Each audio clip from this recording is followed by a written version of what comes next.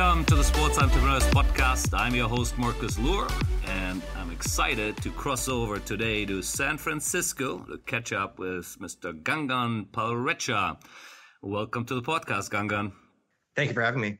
Yeah, now looking forward to a great hour of talking metaverse and NFTs and all that exciting space, which even in the crypto winter is clearly a very hot topic, and I'm sure we'll hear plenty more about it. Especially obviously with your fairly recent role in Dapper Labs as the VP of Operations there, and of course now in your new role as the CEO of NFTSTAR. But as we always do in this podcast, we start a bit earlier, and you are an engineer. Well, you are a bit of a sports guy, I think, growing up there, and an engineer by training. So take us back to your university and your early jobs there. Yeah, that's right. So I grew up very, very deeply involved in sports and music. And so growing up, I played AAU basketball. I played, very competitive tennis. I was a soccer player for many, many years. And in university, I studied computer engineering and computer science. And so, and then on the music side, I've been involved in, putting on live music, playing music. And so for me personally, I've always been drawn to creating, spaces for the arts and for sports to flourish and participate sort of whenever I can. Mm-hmm. And so, I went to university for computer science, computer engineering, in the .com boom time. Right.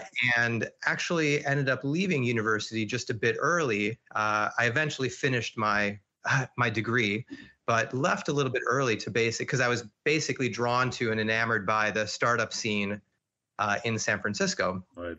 And so, way back in 99, 2000, I joined a company called LoudCloud that was founded by a number of people, including Mark Andreessen and Ben Horowitz. Right. So this was post Netscape, but pre the venture firm that many people know about today. Right. So I started my career in engineering. I'd founded a record label a few years prior, and ran that as well. Most of the time it was sort of in parallel with the things that I was doing in engineering, just because I wanted to sort of keep that part of my life alive. Okay. And all throughout this time, also continuing to play, pick up sports and intramurals and that sort of thing. But I got my start basically in engineering at LoudCloud, moved through a few different, organizations, all startups, mm-hmm. pre-.com boom, then through what, people would call the .com bust, right. Into the mobile world, did some stints internationally, in India, worked at a company that was splitting operations in Zurich in the US, and, made my move at some point into a more product management role. Mm-hmm. And so I've always loved engineering, but one of the things I've always wanted to do is I always wanted to be an entrepreneur. And so my record company, The First Time Records, was sort of an entry point into being an entrepreneur. And I built the company. I founded the company, built it from scratch into a few million in sales, mm-hmm. Through to a distribution deal with Universal Music Group. And music is great, but my heart was always in sort of the technology world. Right. And so for me, wanting to continue to build my skill set within technology, I had some great mentors early on, moved from engineering to product management, where I understood how to think about product broadly and work on building towards product market fit. And then moved into business development at a company called Zatu that was doing IPTV before streaming of television was a thing. Yeah. And we were launched in Europe as well as the US. Founded my first technology. What content was on the platform? I have to admit, the name does not quite ring a bell. What were you guys streaming at the time? Yeah, so Zatu currently, I believe, still exists and is based in Switzerland. Okay. And we were doing cable and broadcast and network retransmission. So we were working with basically television channels and satellite and sort of cable providers in France, in Spain, in Germany, okay. And in Switzerland. And in the U.S., we were streaming, more cable oriented because the broadcast network stuff is a little bit harder to come by. And we were really the first live streaming television platform prior to. You call it the world's first virtual cable operator. Okay, well, that's right. Talk a bit about it. What was the vision, or what the company were doing? Really, what was the idea? I mean, peer-to-peer networks were going in and out of favor. Right. People wanted to consume television content, and up until that point, all the content that was being streamed was essentially made for mobile content. So they were let's say it was produced content specifically for consumption on mobile phones. So it wasn't live content, and it wasn't even full content. It was it was short form sort of content. And we wanted to deliver live television directly to your phone or directly to your laptop. Right. And so that was really the idea, built on top of this sort of peer-to-peer network that we built to reduce, the latency and streaming costs. Right. And so we did that, and I believe we were the first company to ever stream, major sporting events. So we streamed, I believe it was UEFA back in 2007, I think. Right. That is definitely very early days. We're talking about streaming. Really, as you said, wasn't really quite there yet. IPTV was really the buzzword I ran around the time. Right, the telcos started to compete with traditional pay TV operators and so on. So I guess that's sort of the area you were fitting in there. But your next role then, where you spent a couple of years, obviously, again, that was a fairly major platform, which the name sort of rings a bell, with Peacock there, and you were the CEO. Talk a bit about that. Yeah, sure. So Peacock was basically building marketing, streaming, and direct-to-consumer retail services, essentially SaaS. SaaS is, it was a SaaS platform before SaaS was really a term. Right. And we were building this for basically the music industry, for artists, for record labels, for distributors. And the big thing at the time was iTunes was distributing and selling MP3s essentially to an audience that was purchasing directly through iTunes. And at that time, artists and record labels, they didn't own the relationship with their users. Right. And, I think that's a really important point even today, which is, we'll get into it later, but one of the big things about NFTSTAR, right? So as an artist, if you don't own the relationship with your user, it's very, very hard to figure out how to promote an upcoming album, to promote a tour, to sell merchandise, amongst many other things that are not necessarily commerce driven. And so we wanted to basically empower artists and record labels to take that power back. And so nowadays it's very commonplace to see on an artist's website that they're selling a new CD or a new LP or a bundle of a T-shirt plus an LP, plus a poster, for example. Right. And we were the first company to introduce that to the music world. I shouldn't say we were the first. There was another company at the time that we were competing with that we had a lot of respect for, and I'm still close with the former CEO of that company. But we were the first. We were the first company or set of companies that introduced that to the market, along with allowing people to sell MP3s directly to their users through an API-based platform, and then the ability for users to put in an email address and get an MP3 in advance of an album, and then being able to take that email address, map the IP address to a location, and now deliver analytics back to the artist in terms of where their fans are located and so on and so forth. So the early days of NFTs, so to speak. Yeah, in many ways, it's certainly important groundwork there. Yeah. And again, it kind of goes back to this thing that I've always loved to do, which is I love music, I love sports, I love to collect things myself, and I've always created spaces for, let's say, for artists to flourish. That has, if I look back, that has always been something that was really important to me, even in my early life, putting on concerts for friends' bands. Many of those bands then went on to be quite famous, a decade later. but always creating spaces for art and artists to flourish and create sort of new opportunities, for people to for artists to connect with their. Where was Pico based at the time? We were originally based in Ann Arbor, Michigan, and then halfway through the business, we moved to California. Right. Okay. So that is sort of how you then landed in California at that time then around. So we're now 2008, 2010 here. Is that where your sort of your San Francisco Bay Area career started? So it started actually back at LoudCloud in 99, 2000. Mm-hmm. And then I moved to India in 2004, lived in India from 2004 to 2006, sort of chasing new adventures. Right. Came back to the Bay Area, and then Zatu was split between Zurich and Ann Arbor. So that's how I ended up back in Ann Arbor, and sort of stayed there for a bit as well before coming back to the Bay Area. So you went a bit back to your roots since you're originally from India, right? Yeah, that's right. Yeah, fantastic. All right, well let's have a look at the next block here. You spent again several roles here with interesting companies from Chirply, I'm not sure I pronounce that properly, Get Around, etc. Before we then again get to later on here, obviously with the Dapper Labs side of things.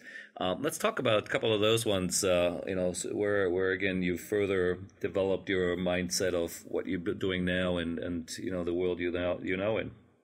Yeah, if I look at Chirply, for example, and then even some of the other companies, which I'll talk about, again, it was always creating spaces for art and celebrities to flourish and create direct relationships with the fans and followers. So Chirply was a company that went through Y Combinator in 2010. So early days of Y Combinator, not the very, very early days, but our cohort at the time was probably about 30-ish companies, whereas now Y Combinator has grown and become kind of a household name. And Chirply was again creating a space for graphic designers to flourish. Mm-hmm. And graphic designers would create designs. Our community would vote on their favorite designs, okay. And the best designs voted on by our community would get turned into greeting cards, notebooks, posters, other paper goods that we would essentially then retail. So creating revenue opportunities for designers. Sounds very NFT already again. And before the word existed, I guess, right?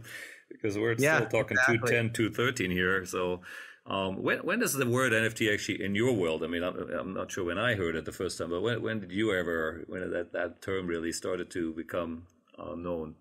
Yeah, for me, I think, NFTs started to come into my lexicon probably 2016, 2017. Okay. Yeah. And so from Chirply to Get Around to General Motors, I mean, these were me exploring, for me, every role I've taken, I've always wanted to learn something new and take on a new challenge. So moving from music to, paper goods, two-sided marketplaces to Get Around, which is, a car sharing platform, a peer-to-peer car sharing platform, to Fuzzy Pet Health, which is, on-demand in-home care for your pets. These were all new things that I had never done before. And in 2013, a number of my friends were really interested in blockchain and specifically Bitcoin. And a lot of them were starting companies at the time around Bitcoin and blockchain. And that's when I started getting into that world of crypto. Did you buy some Bitcoin at that time too? I hope you did. No comment. No comment on that side. Okay. But yeah, I own Bitcoin from back in 2013, nice. And then ETH as ETH sort of came to fruition, and I found it very, very fascinating. The idea of blockchain and this idea of a distributed ledger that can prove ownership. And that ownership can be applied to sort of to digital items, and you're not beholden to governments, you're not beholden to companies, because it's this distributed system, and no one can take away the thing that you own. Right. It's this immutable thing that you can prove that you own. And so I've always been fascinated from the early days of that concept. So for me, it wasn't about Bitcoin. And I had many conversations with people who were Bitcoin skeptics. And I said, look, it's not about Bitcoin. It's about the blockchain. Right. And Bitcoin is a great use case of that technology. And so that's when I started getting into it. And then I got into NFTs roughly around, 2017. And then, I had held off on moving into this world professionally. I'd always been waiting for some serious implementation Right. of, Okay. of the blockchain. And what's interesting is that the serious implementation in my mind sort of never came. Okay. And finally, I realized, it had been in front of me this whole time. And this idea of NFTs had been in front of me. And that was the thing that I believed was going to sort of blow open the consumerization of blockchain. And since then, we've seen NFTs come to fruition. We've seen DeFi, grow and many other things around blockchain starting to sort of percolate now. Yeah, absolutely. Now, let's maybe we sort of jump straight in it now, since that's obviously the juicy part of this conversation.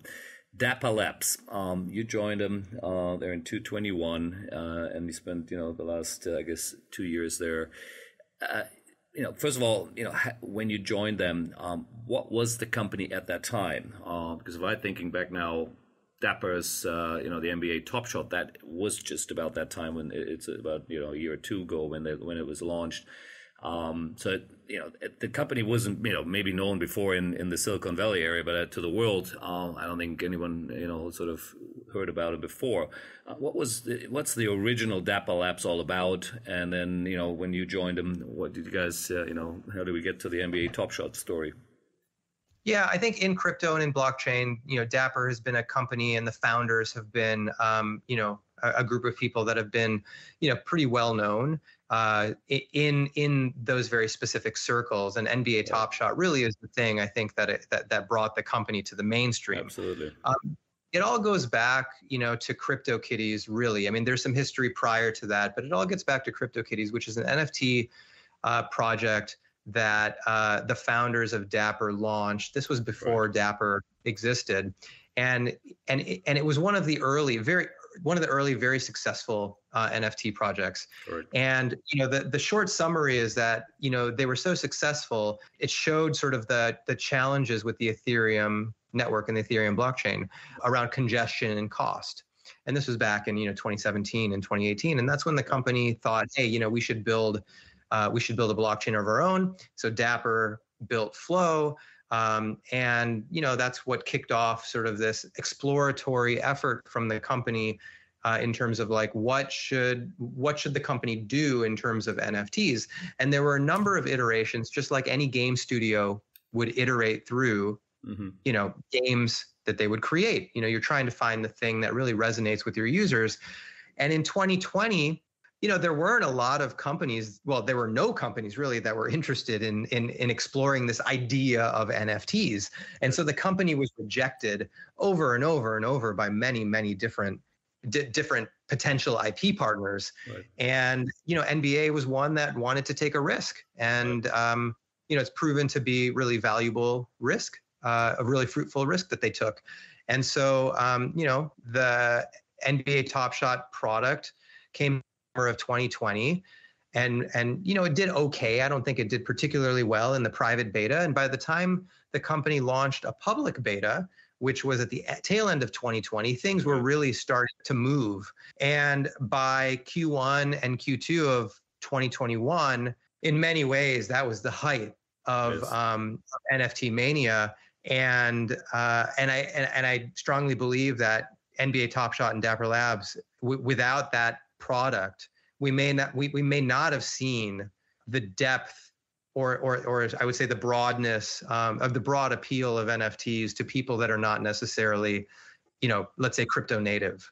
Yeah, I totally agree. I've had a guest on the podcast before, and his comment was that sports brings new products or new services to mass audiences, and that's true, right? Pay TV probably wouldn't have never taken off in the way it has took off 20 years ago without sports content driving it around the world. Right? If you think of ESPN, clearly it was on the forefront before other products or other services came up.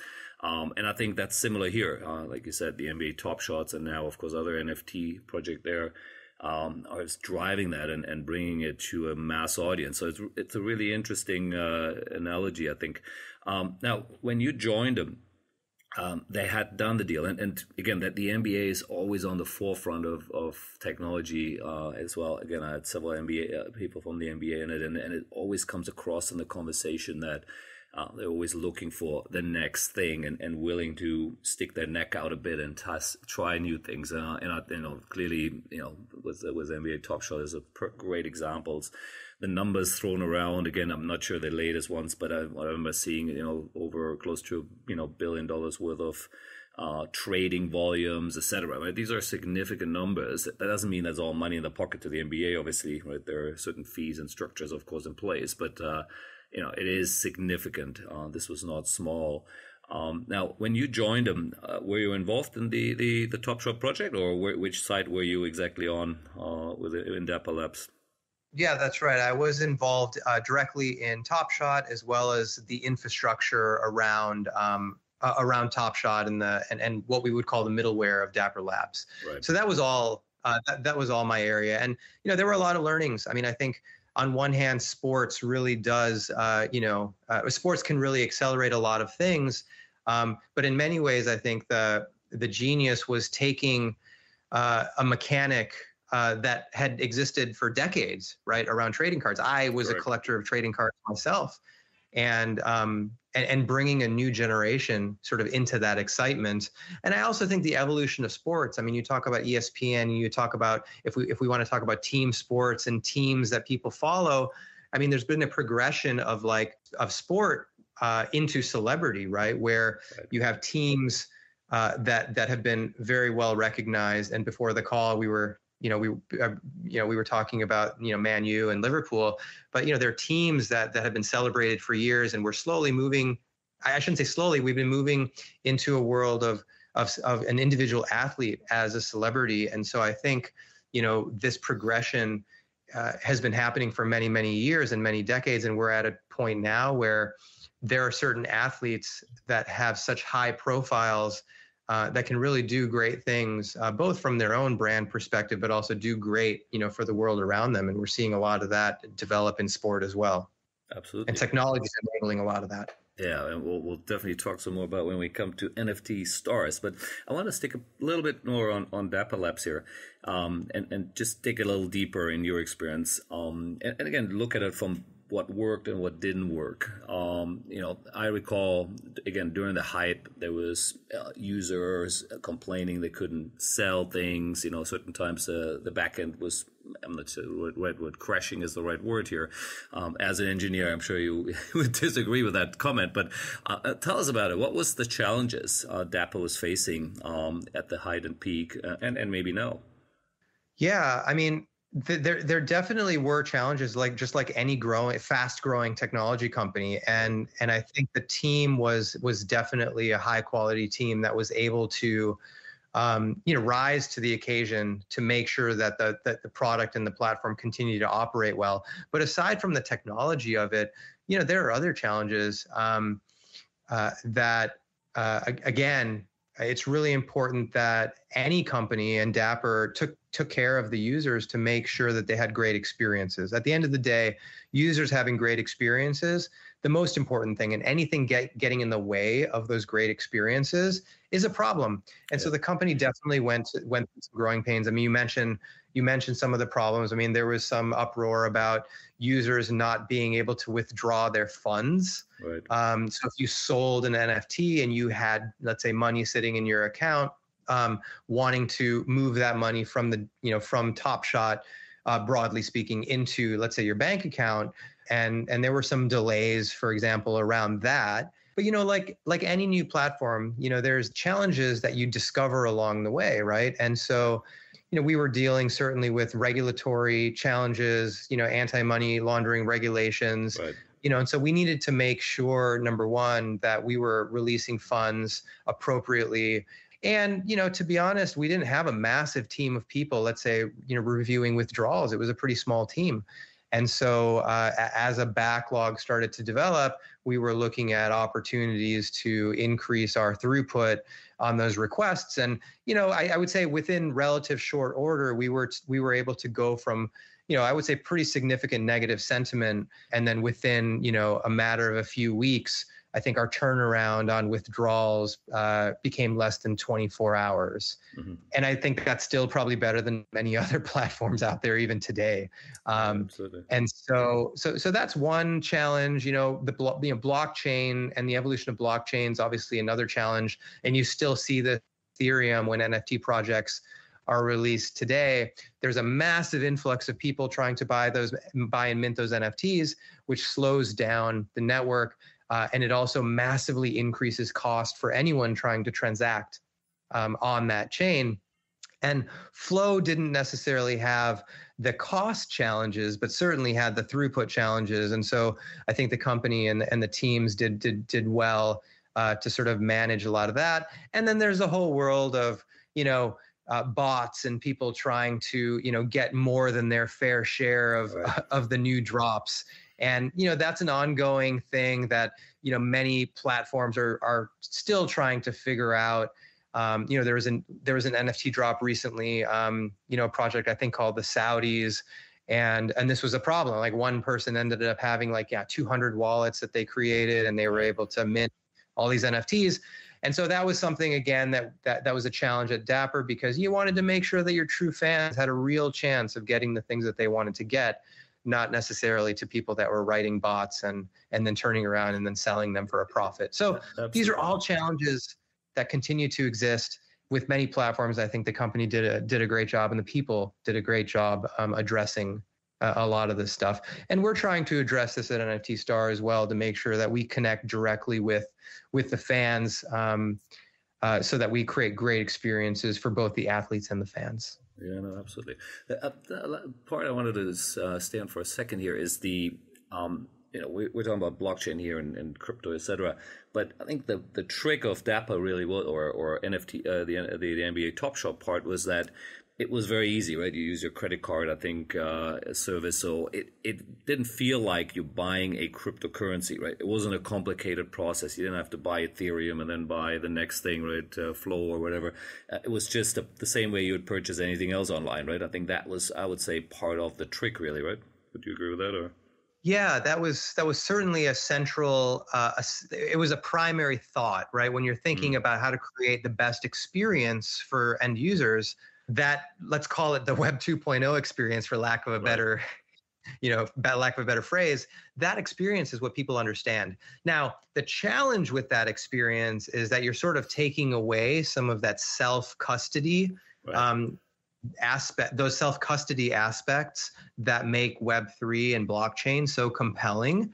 But I think, one of the things that we think about, again, as NFTSTAR, is this idea of Web 2.5. Mm-hmm. And I think with Dapper, that was a central part of the thought process. How do you reduce friction and make that experience so easy? Because if you do that, you'll delight your users, and the overall community and the product will flourish as a result. So that was very much a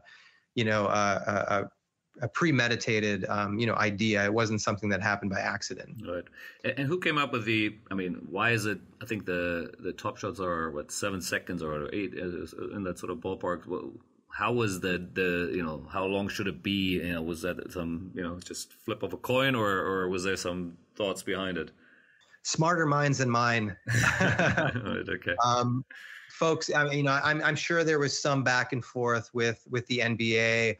I think if you look at the sweet spot of some of these plays, these dunks, 3-pointers, assists, crossovers, right, block shots, whatever, you want to create some consistency. And I imagine there was some process where the average time to show the play in a meaningful way, fell around that time. Now, before we just move on here, last question before you left Dapper, yeah, nearly, with NBA Top Shot being that successful, certainly they're talking to, I'm sure, every other league and major sporting platform around the world, from FIFA, etc., which I've heard, but I haven't really seen any sort of big announcement lately. Maybe I missed it.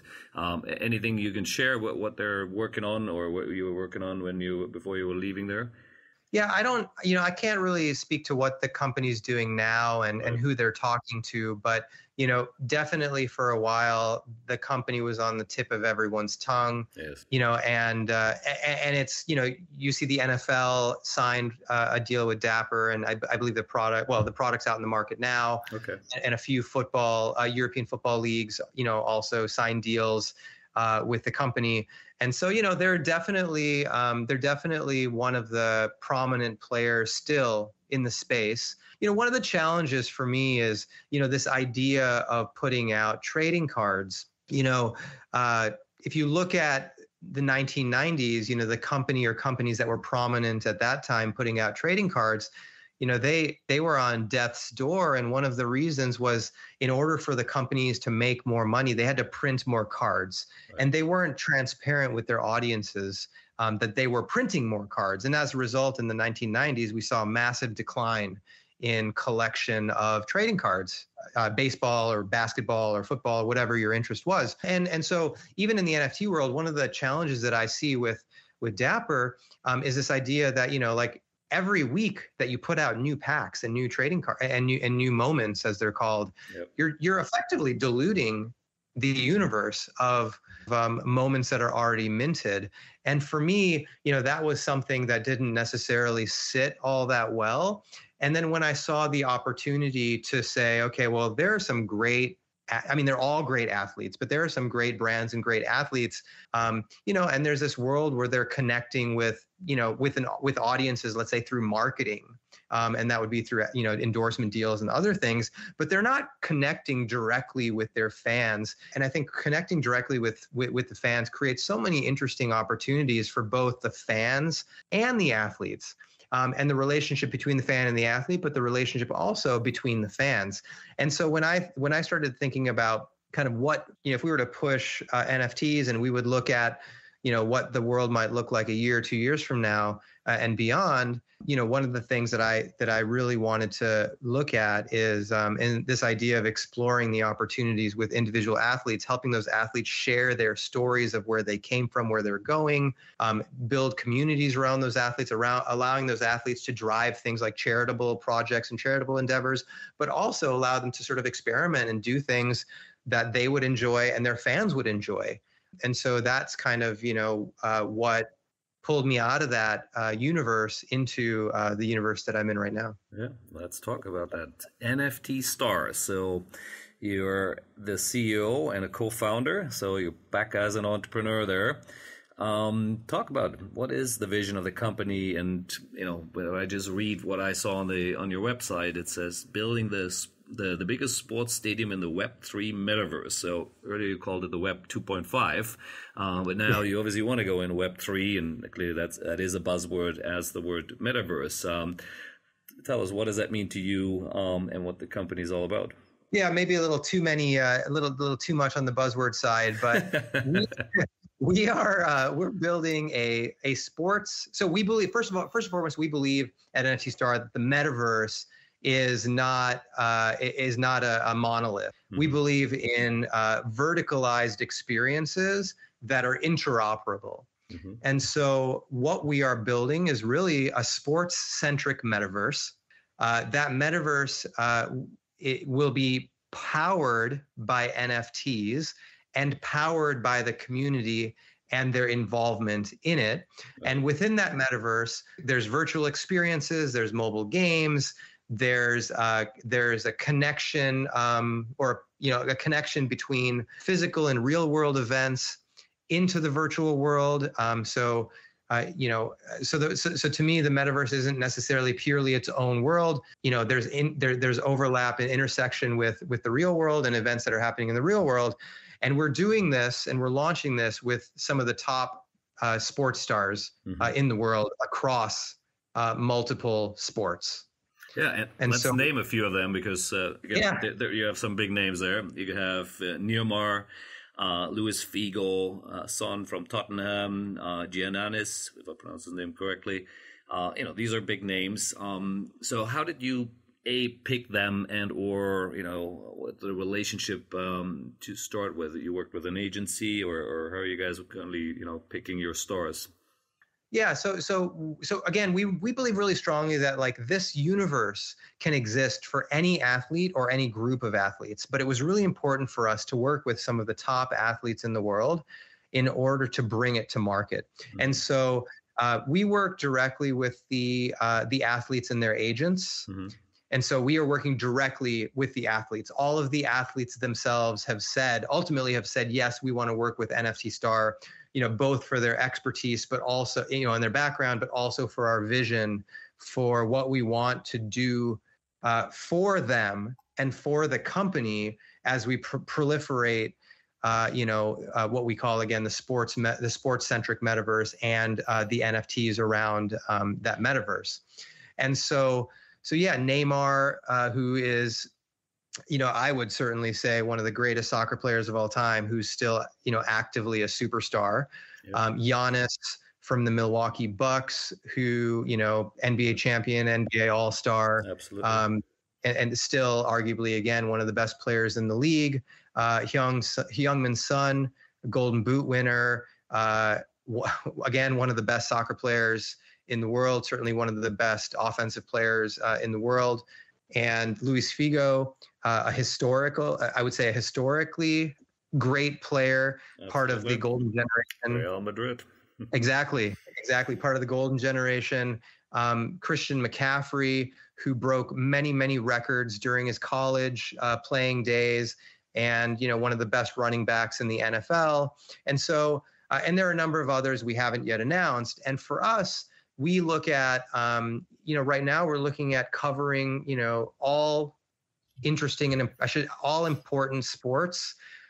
I shouldn't say important. We're looking to cover all sports, and we're looking to basically attract the top players in those sports for our launch. And then after we fully launch, that's when the platform will open up to a broader world of athlete or group of athletes. And so I think there's a world where groups of athletes come together to sort of build interesting things. And those can be athletes cross sport. And again, one of the reasons we are looking at soccer or football, I should say, American football, basketball, all these different sports is because we do believe there's actually a lot of overlap. I myself am proof of that, right? I watch, my poison is the EPL. I love the NBA. I watch IPL cricket. And so for me, like the intersection of these sports, athletes can get together and do really interesting things. I agree. And so ultimately that's where we're headed. Okay. So first of all, when did the company start? I know it's fairly recent. So will you consider it a startup, still in startup mode, I'm assuming, or how would you describe it right now? Yeah, the company was founded in 2021, so last year. Okay. In the middle to second half of last year, and the bulk of the second half of last year was really around trying to hone in on what we want to do, mm-hmm. and the athlete partners that we want to do it with. Mm-hmm. And then this year, we've spent time building a lot of the platform, and then come end of August, early September is when we will be releasing in earnest, what I would call our first real NFT collection. We did launch a Heung-min Son collection a few months ago, and that was an experimental sort of learning collection, mm-hmm. for us. But the first Neymar collection will be coming out at the end of August or the beginning of September, and that collection will really showcase one part of the direction of the company. One of the things that we care a lot about is building this sort of universe of sport, and not necessarily putting out headshots of athletes, right? There are some NFT companies out there, and they're great companies doing well, and they're really focused on delivering a headshot of an athlete, mm-hmm. or they're really trying to deliver a slam dunk or, whatever sport it is, whatever action it is. And for us, we're really trying to create experiences that are built around games, that are built around user to user, fan to fan, trash talking and communication. And so when we look at our NFT collections, some are free, some are paid. Some of them will allow you to unlock experiences within a mobile game that we'll be launching. Okay. It won't allow you to necessarily, let's say, win or be better than other players, but it'll unlock experiences. We have an NFT style that we call the predictive NFT that will allow you to predict things that will happen in matches. So how many flops, are you going to see in a basketball game or a football match? How many touches will somebody have? How many points? How many goals or how many points someone will have? And you'll be able to mint all of these things on the blockchain in advance of a match or a season, and you'll have bragging rights. And if you're correct, you can come back and burn those NFTs and mint essentially a trophy or a prize. And so really the thing here is, how do you engage users in this world that we're creating that's foundationally being represented by these athletes? And so the first Neymar collection, it's, what you'll find is it's not going to be headshots, right? It's going to be immersing in a fantasy world that revolves around Neymar, but that enters you into the football universe. Yeah, I like it. Yeah, and I want to stick, I'm sort of scrolling through the website as we speaking here, and I want everyone to check out NFTSTAR.com, very easy to find. And your graphics look great. I really like the visual part of it. Looks very exciting.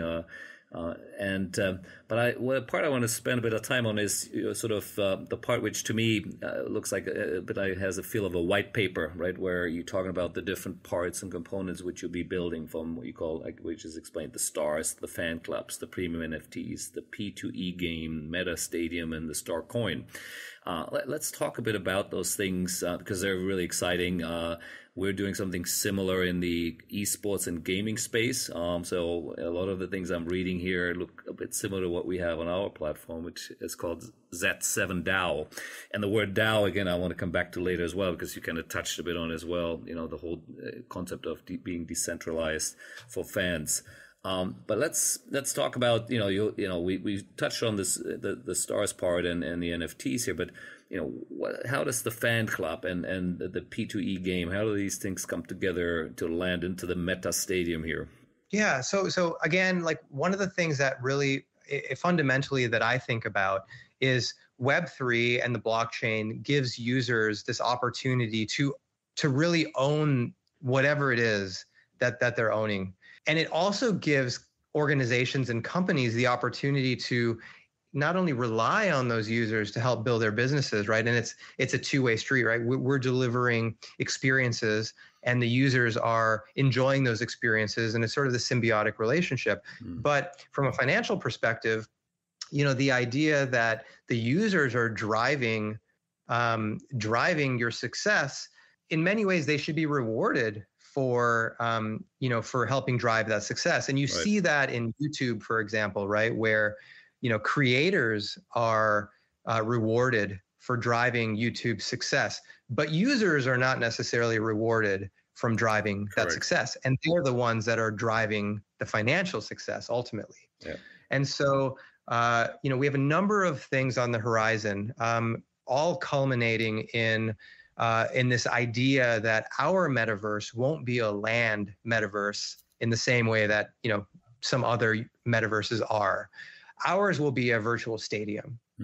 And a lot of the experiences will extend out of experiences that you already have in the real world, right? So if you are a season ticket holder, for example, being a season ticket holder gives you access, right? You have tickets to every single game. So as a seat holder, for example, in our metaverse, that will also give you,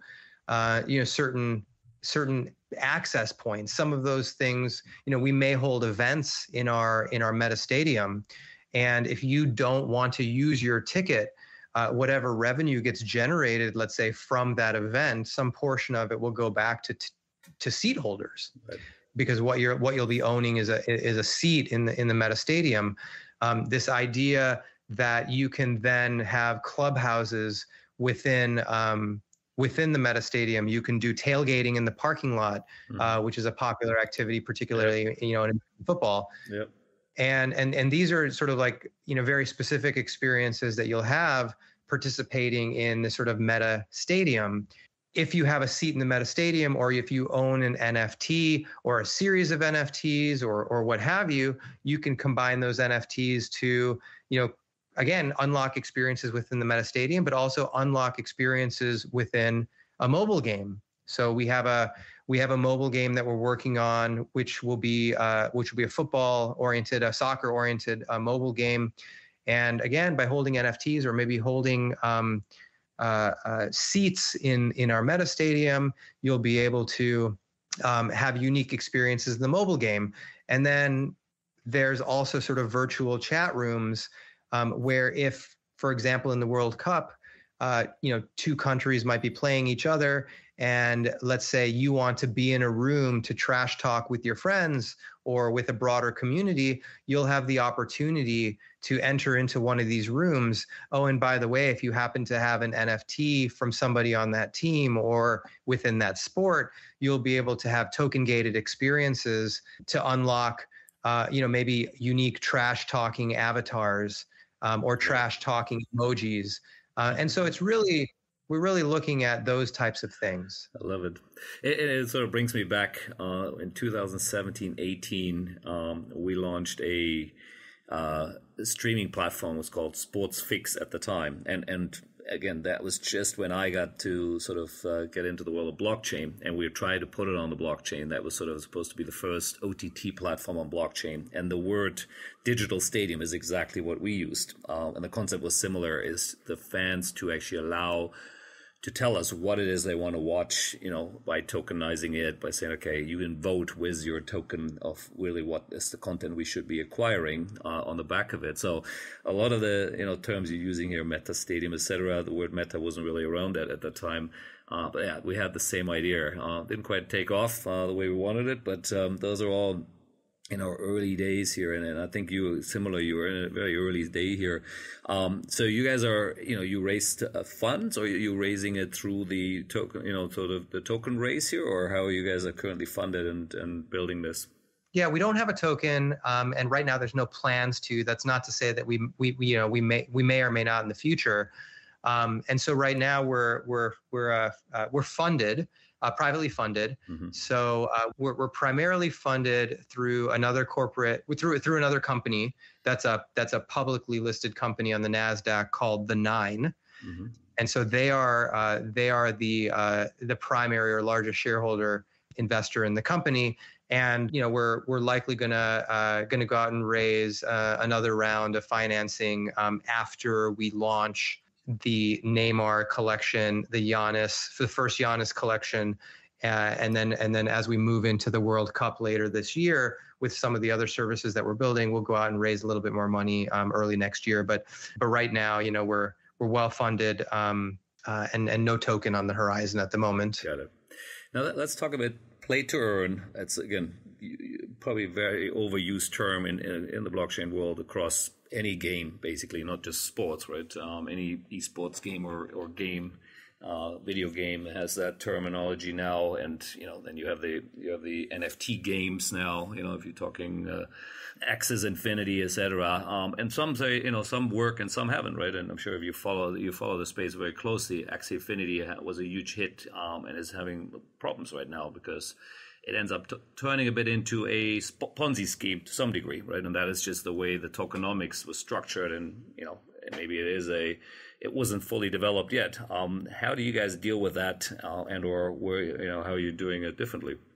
Yeah, I think this is a really important point, and that is in the NFT crypto blockchain world. When it comes to games, people need to build compelling games. Mm-hmm. It shouldn't be we're building, we want to be able to sell NFTs or we want to be able to sell tokens. So how do we do that? How do we build a game around that idea? And I think that's, those are the challenges that some players, some of these companies are having right now, because they didn't build compelling games. They built a greed engine in many ways, right? People found that they could make money, and so that's what's driven their DAUs and MAUs and their active users. And what's happening now is they're not making the money, and so they're faltering. So at NFTSTAR, we're looking at the game experience first and foremost. And so our virtual sports bars, what we call our chat rooms, like those are user experience first, and then play to earn layered on top. And that's why we also say, I also like to call us Web 2.5, because we're taking the things that people know and love, and then we're layering in the most seamless ways possible all the Web3 stuff. So you can imagine if you're in a chat room and you're trash talking and you're using new emojis and you're really enjoying that experience, or let's say during a match, Luis Figo is commentating on the match, or maybe he's doing a post-match talk, and if you're a seat holder, you can experience that. Well, your experience and your contribution, let's say to the chat rooms, to the virtual spaces, that's the play to earn. So the more you participate, the more you create network effects, right? Your involvement benefits everybody else's involvement. The more you do that, the more you will continue to earn. And for us, that earning is not financial. And I think that's really important. We're not building a speculative platform. We're building an engagement platform where the NFTs are utility to unlock experiences, and you don't have to always pay for them, right? Those experiences can be unlocked by just showing up, by showing that you're a fan of the sport or a fan of the athlete. So as you participate in these experiences, you're rewarded with points or tokens, and then those things can be redeemed for jerseys. You'll be able to enroll in a lottery that delivers an autographed jersey or an autographed shirt or a set of boots, or whatever it is. With Heung-min Son, we did a jersey with his footprint on it, which was really unique. And so that is how we look at play to earn. Ultimately, it's about creating great experiences for the community and the fans. And if you're creating those great experiences, they're going to continue to participate. And why not continue to reward that community with for their participation?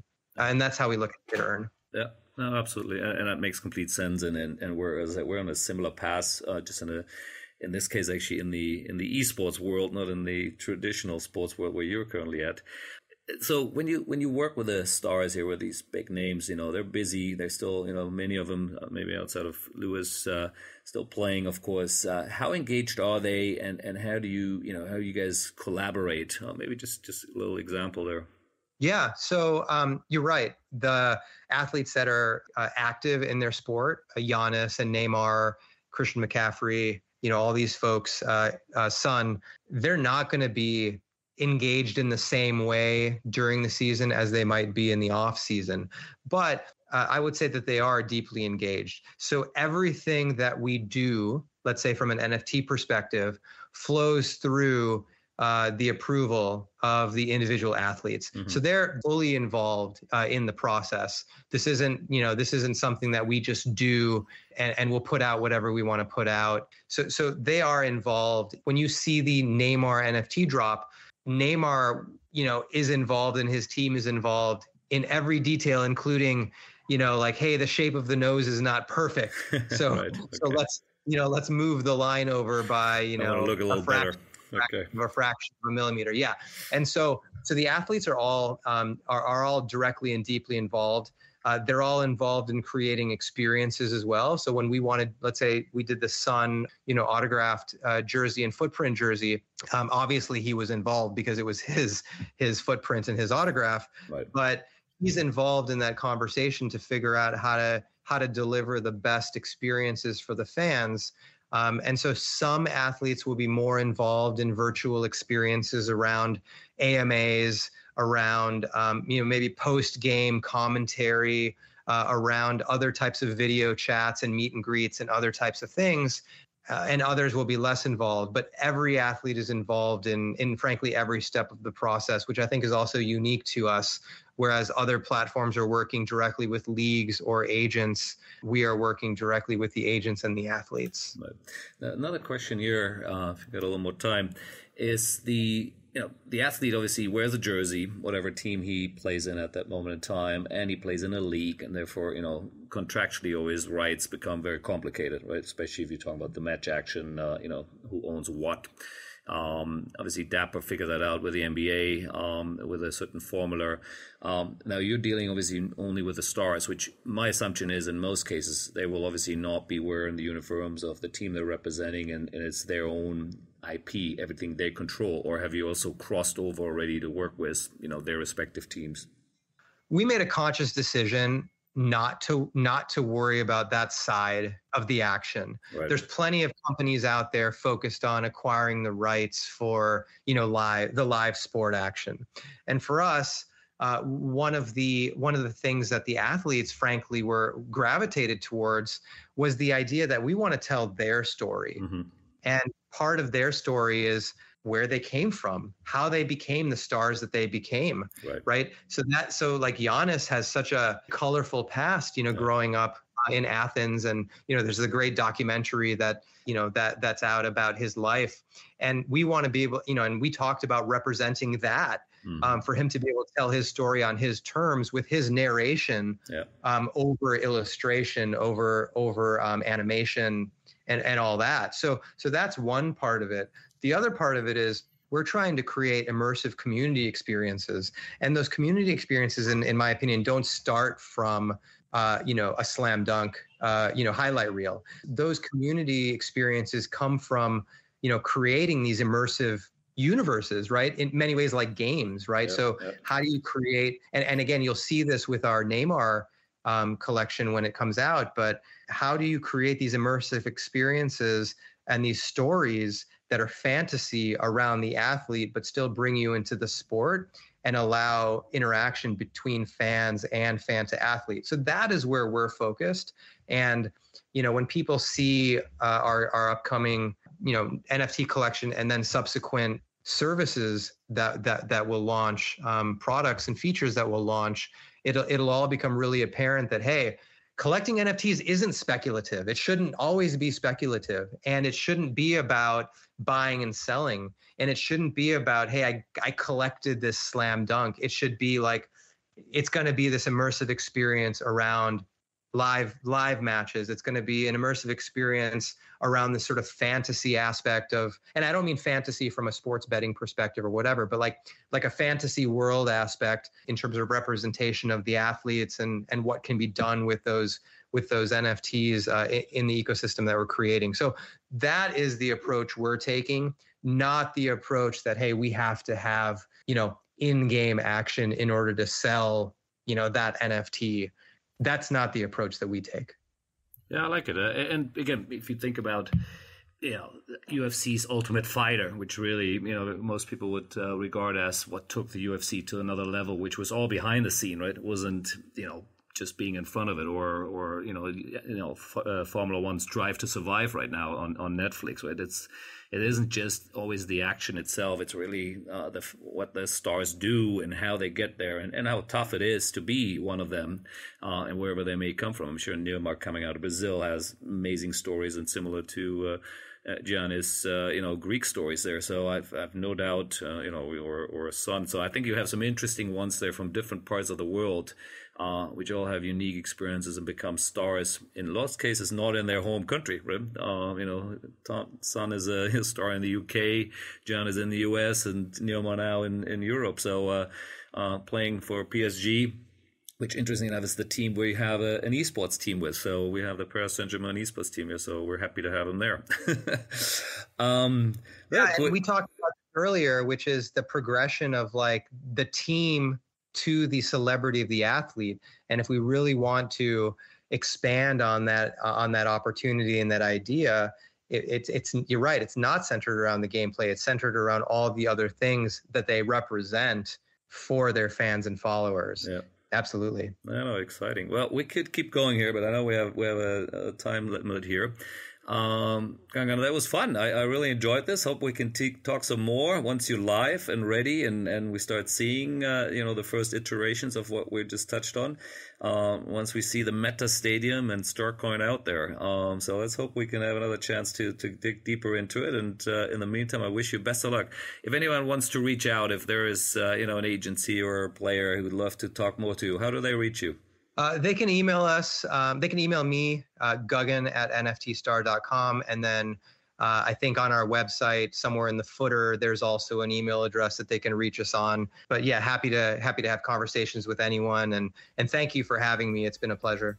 Yeah, enjoyed it. Have a great day there in San Francisco, and talk to you soon. Thank you. You too. Cheers. Bye-bye.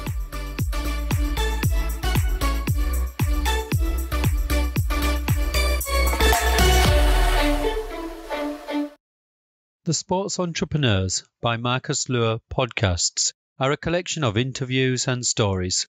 All content in this podcast is the copyright of Marcus Luer. Reproduction and distribution of the presentation without written permission of the owner is prohibited. All rights reserved.